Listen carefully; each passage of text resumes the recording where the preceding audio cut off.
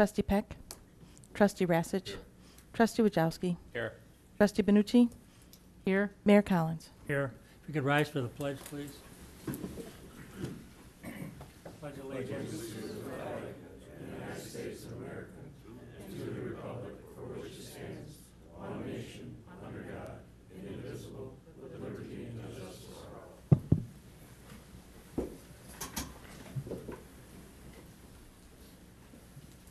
Presidential comments. I only have one, is Happy New Year to those in attendance and viewing audience.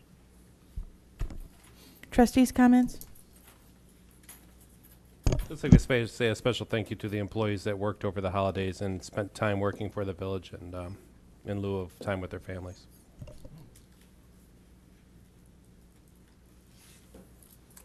Are there any other trustee comments? I'd just like to offer condolences to the family of Terry Burkos. Terry was a member of PEMA, and he was a very nice man, and he passed away this weekend, so condolences to his family. Are there any other trustee comments? Not, this will be the time for public comments. If there are no public comments, then we'll proceed with the business meeting. We're seeking a motion to amend the agenda to remove the first item under the management services report, the Dell servers. So move. Okay. Motion's been made and seconded to amend the agenda. Trustee Lamb? Yes. Trustee O'Rourke? Yes. Trustee Rassich? Yes. Trustee Wajowski? Yes. Trustee Benucci? Yes. Thank you. That motion carries. We're seeking a motion to approve the amended agenda. So moved. Second. Motion's been made and seconded. Trustee Lamb? Yes. Trustee O'Rourke? Yes. Trustee Rassich? Yes. Trustee Wajowski? Yes. Trustee Benucci? Yes. Thank you. That motion carries.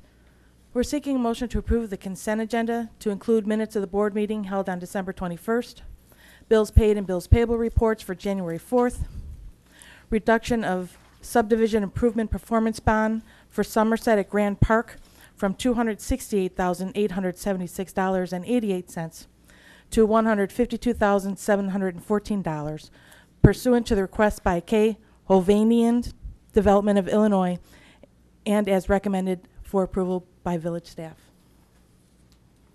I move to approve the consent agenda A, B, and C as read. Second. Motion's been made and seconded to approve items A through C under the consent agenda. Trustee Lamb? Yes. Trustee O'Rourke? Yes. Trustee Rassich? Yes. Trustee Wajowski? Yes. Trustee Benucci? Yes. Thank you. That motion carries. Next item on the agenda is text amendments to Chapter 2.5 of the Municipal Code. We're seeking a motion to open a public hearing to consider a text amendment to modify Chapter 2.5 of the Municipal Code by adopting the 2015 International Building Code with modifications. I move that we open the public hearing. Second. Motion's been made and seconded to open the public hearing. All in favor? Aye. All opposed? Thank you. That motion carries.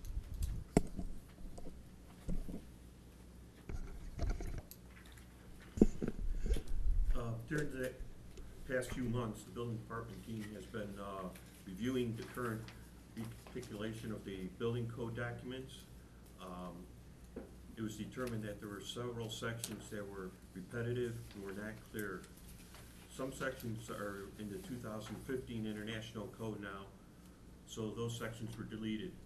We are hoping to move into the 2015 International Codes to be competitive with other villages and for the quality of our community, to keep up new techniques and new products that are coming out onto the market as we speak.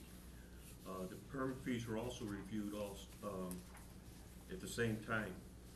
The permit fees are the same from before 2000. We did some research with neighboring communities, and we're raising our permit fees to be in line with other communities, but still at the lower end of the permit fee range with the other communities. I believe that this would be in the best interest of the community, so I would ask for the board's approval for the proposed 2015 recapitulation of the building code be approved.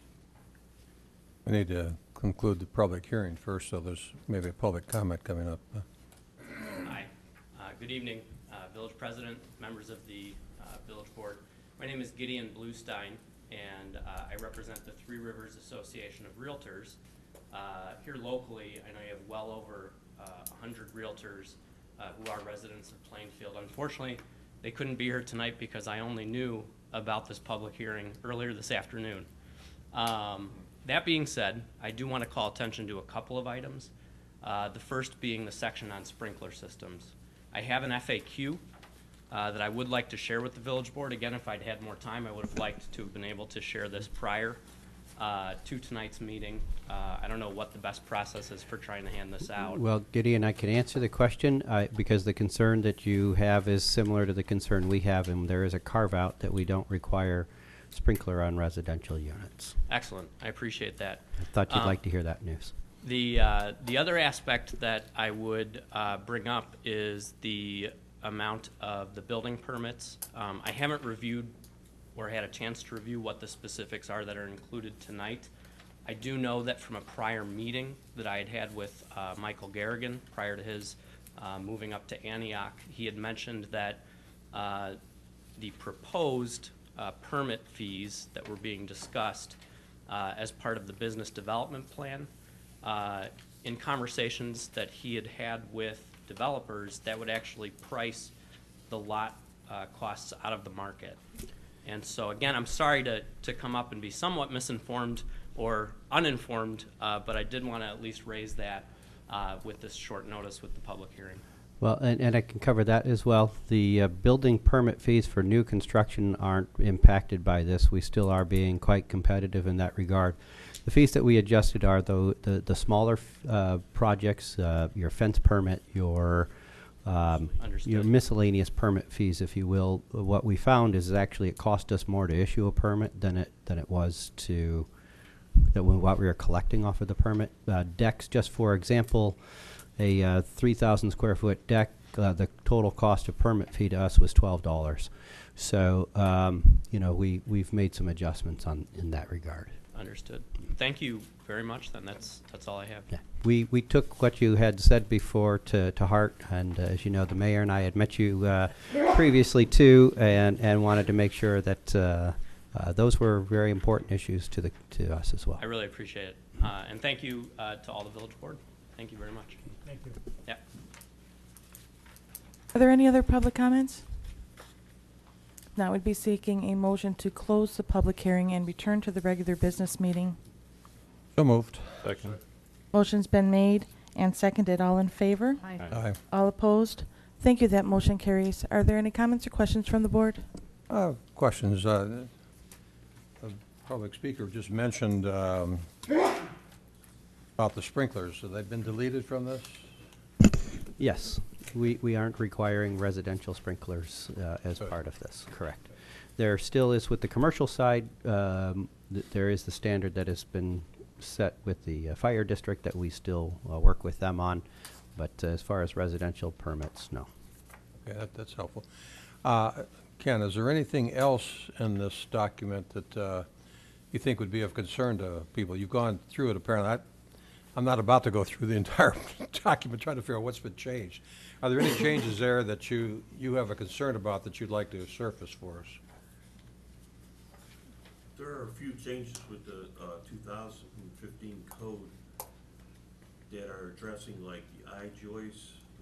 That's probably one of the bigger expenses of it, but we have very few contractors that use I-joist on the first floor due to the fact that a span and the fire protection that's required elsewhere, we're one of the last towns that are requiring it. And there's 4 options that they could go with if they are using I-joists, which will decrease the cost for them, depends on which way they go. Sprinklers for the basement are one, or they could use drywall, or they could use regular 2x10, 2x12 material. It'd eliminate the need for any drywall or any other protection.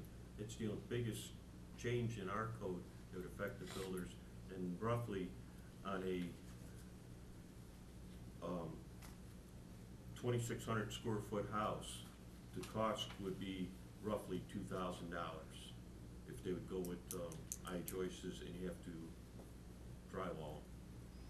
Okay, and if somebody, since there are 4 options, somebody wanted to go through those, you'd be happy to work with them to pick out the best option for them? Sure. Okay. My other comment has to do with the fees. It looked to me like a lot of them, a lot of the small ones, they're still pretty small.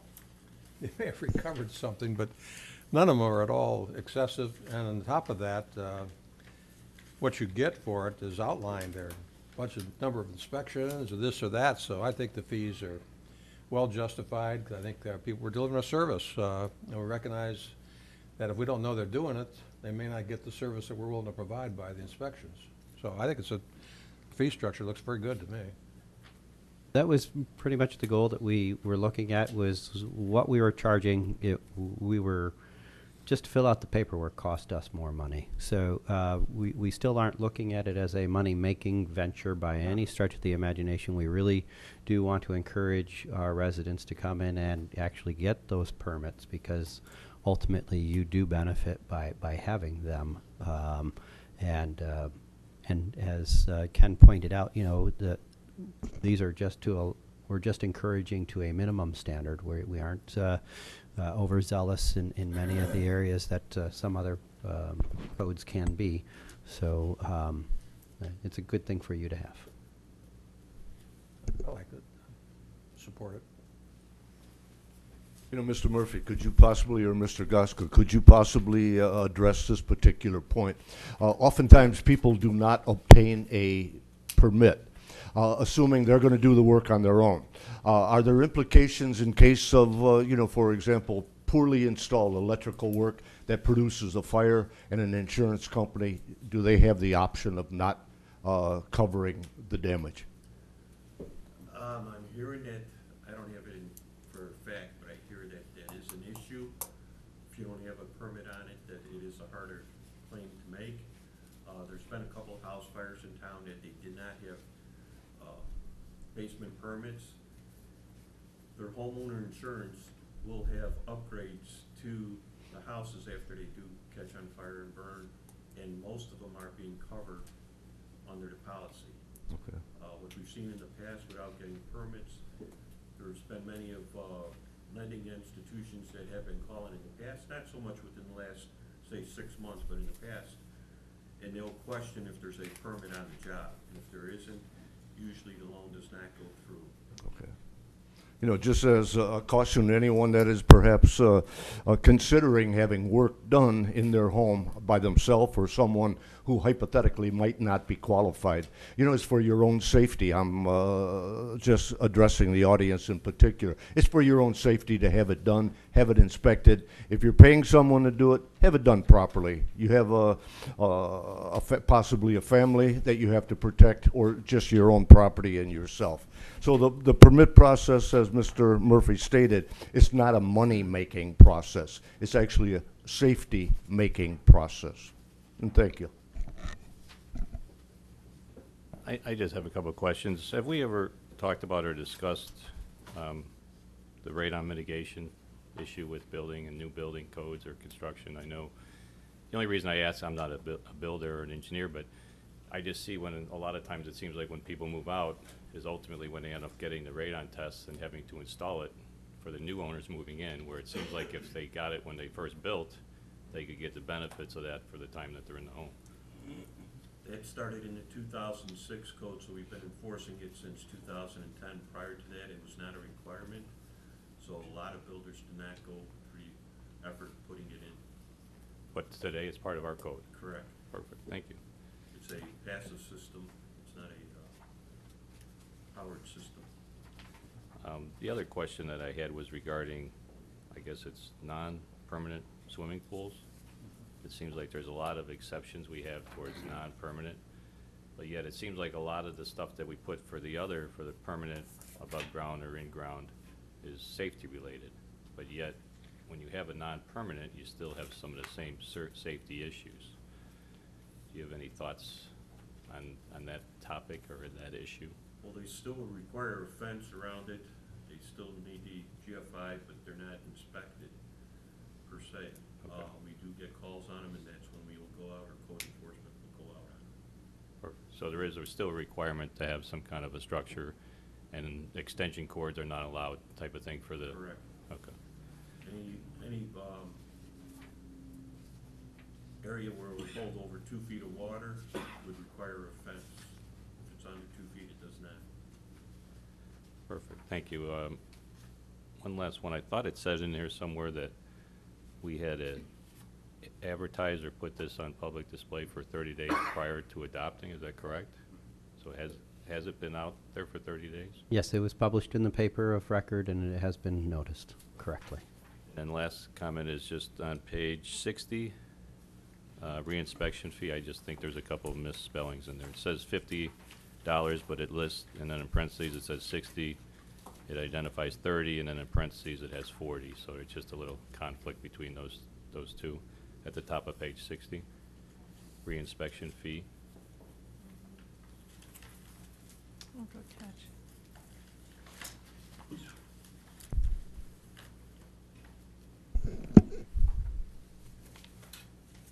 See that where the parentheses don't match the spelling?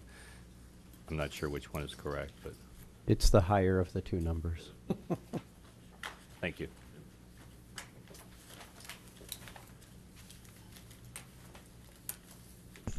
We'll consider those Scribner adjustments and make those corrections. Thank you for catching those. Are there any other comments or questions from the board? Now, we'd be seeking board consideration of a motion to adopt ordinance number 3249, amending chapter 2.5 of the municipal code. I make a motion for the board to consider the adoption of ordinance number 3249, amending chapter 2.5 of the municipal code. Second. That motion's been made and seconded. Trustee Lamb? Yes. Trustee O'Rourke? Yes. Trustee Rassich? Trustee Wajowski? Yes. Trustee Benucci? Yes. Thank you. That motion carries. Administrators report? None tonight? Management services report? Good evening. Tonight I'm seeking consideration of a motion to authorize the purchase of Laserfish forms and forms portal modules, maintenance and training from TKB Associates at a total cost of $11,575. What these two modules are an add-on to our existing document management software, which will allow us to take some of the forms that we have posted on the website, make them interactive, and then take the workflow behind them and have them route based on the content of the form to the appropriate department or person. We'll also put those into our permanent record storage for forms. And as you can see in the packet, there's a good number of forms on our website that we can take these portal modules and make more efficient and gain some efficiencies for staff and also for the public. I'd be happy to answer any questions. One question I have is the amount of effort it's going to take to implement that. There are a lot of forms. I mean, it's one thing to get the software, but somebody's got to actually manipulate it to the point where it's useful. Right, and one of the good things about the software is it is geared towards the non-technical users to actually create those forms. So that's one of the things that I do like about the software. We'll do some initial training with IT, and then we can train other users to take the existing forms for their departments. They know the forms the best, and transform them into online forms that just get posted. Any idea how long it'll take to get this thing up and running as you envision? We could probably have the first forms within a month of implementation. Okay, good. It sounds to me like it's going to be easier for residents. Is that correct? For somebody that wants to go online and fill out stuff, they don't have to print it, fill it out, and Correctly, send right it now, in? even if we have a PDF form that's fillable, they still have to download it, fill it in, and then figure out who to email it to, who to send it to. With this portal software, they'll be able to fill it all online. Well, actually, the form can actually manipulate based on previous answers. So the answer to question 2 will drive the choices for question 3, et cetera. And then it'll route to our server, and the server we can build a workflow.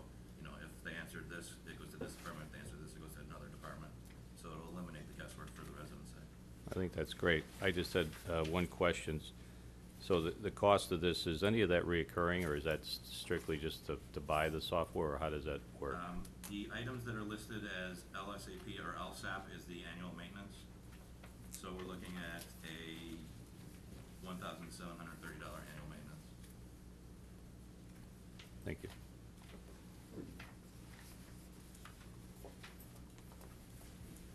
there any other comments or questions?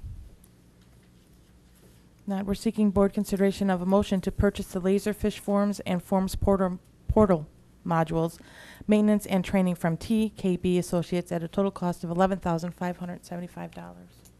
So moved. Second? Motion has been made and seconded. Trustee Lamb? Yes. Trustee O'Rourke? Yes. Trustee Rassich? Trustee Wajowski? Yes. Trustee Benucci? Yes. Thank you. That motion carries. That's all I have, thank you. Engineers report? No report this evening. Planning Department report? Building Department report? Public Works report? Thank you. I just have one item this evening. This is consistent with our budget discussions from earlier this year, or I guess later last year, actually looking forward. The Plainfield Central High School is kind of in a unique situation where they did expand over time, and that the majority of the campus was kind of confined in between Fort Beggs and James Street in that area. Over the years, they did acquire property and they constructed a parking lot south of Fort Beggs as well as some ball fields in that area. There is some sporadic street lighting in that area, but not consistent street lighting throughout the area. And the school district in the past has made the request for street lighting for this area. So we've included some funds in the coming year's budget. We do have funds for engineering as well. This is the best time of the year to complete the engineering and go out for bids related to this project too as well. And the engineering department has received 3 proposals. Christopher Burke provided the lowest proposal. They're a qualified firm. And this would include not only the design of the street lighting, the bidding documents and assistance with bidding, and also the construction inspection during the construction. This would be the total amount. Now, the type of street lighting that we envision for that area would be a decorative street lighting, similar to what we have downtown along Fort Beggs in between Route 59 and River Road. So with that, I'll be happy to answer any questions, but we're recommending approval so we can move forward on this project. Just 2 quick questions. Any idea of the total cost and who will pay for it when it's finally done? Yeah, total cost, we're estimating in the $250,000 to $300,000 range. And we are, Mr. Murphy has reached out to the school district, and we're seeking a partnership with the school district. As soon as a tentative understanding will be made, it'll be brought before the board. Okay, thank you. I This just is, had one I'm question. sorry, I'm go sorry. ahead. No, go Go ahead. I was just going to make the statement that I'm obviously very familiar with this area, and this is a very, very much needed lighting system that has to go in there. That street is very dark, and there's people crossing all the time, and with trees and everything, you really can't see very well in the early morning hours and the evening hours when it's wintertime. So this is very much needed, and I hope the school district is going to partner with us on this. So. We do expect there to be that partnership there. In fact, the conversation with the school superintendent and I has been very good on that front. I also do want to point out that while it's not included in this proposal, we also are looking at additional street light improvements on 59 from Fort Beggs up to Union. There's some lighting shortfalls in that particular area, but because that is an IDOT road, this behaves differently. So I know that while we were exploring this, that was also an issue that was raised. So I wanted to be clear and point out that we have to treat them as 2 separate and distinct projects because of that. And I would just say too that along 59, although an IDOT project, a lot of those homes are only covered by 2 ComEd poles from during that area, so it'd be much needed. Sorry, Alan, I just had one question regarding the bid. I think there was photometrics we were talked about as part of the initial engineering. Yes. Would that be included as part of this, or was that somewhere else? Like, so when everything's finalized, somebody goes out there, I'm guessing, and does kind of an as-built with the photometric plan to make sure it met the original engineering design. Is that part of this, or would that be part of the actual construction piece? The photometrics is included within this proposal, and it is part of the design work. I should add that these will be LED lights as well, so there'll be energy-saving fixtures, but all the photometrics and the calculations will be completed as part of the design. So that is included. There are no extra costs related to engineering related to this project. I mean, at the end, who would ultimately end up reviewing and making sure that it was built to design or to plan? Would that be this organization or the company that actually builds it? Typically, it is the engineering firm that oversees that would verify that the photometrics meet what was described in the standards. We also have the ability to do that evaluation as well, so we would make sure that that would be covered. Would that be part of this bid, or is that separate? Yeah, that's part of this proposal. Thank you. All inclusive. Are there any other comments or questions? Not, we're seeking board consideration of a motion to authorize the village president to approve an engineering services agreement for the Fort Beggs Streetlight Project with Christopher B. Burke Engineering for an amount not to exceed $17,600. So moved. Motion's been made and seconded. Trustee Lamb? Yes. Trustee O'Rourke? Yes. Trustee Rassich? Trustee Wajowski? Yes. Trustee Benucci? Yes. Thank you. That motion carries. Thank you. That's all I have. Police chief's report? I have no report, thank you. Attorney's report? No report this evening, thank you. Reminders? January 5th, be a planning commission has been canceled. January 11th, be our next committee of the whole. January 13th, be coffee with the mayor. The 14th will be historic preservation commission meeting. January 18th, our village offices will be closed. And February 1st will be our next regular board meeting. I'm sorry, I just had one question. The agenda was changed. Was there any reason or for that one item being pulled from the management services report? Yeah, there was actually a bid that came in late, well after actually the documents were prepared, and it caused staff to want to review our review. Thank you. We're seeking a motion to adjourn. So moved. Motion's been made and seconded to adjourn. All in favor? Aye. All opposed? Thank you. That motion carries.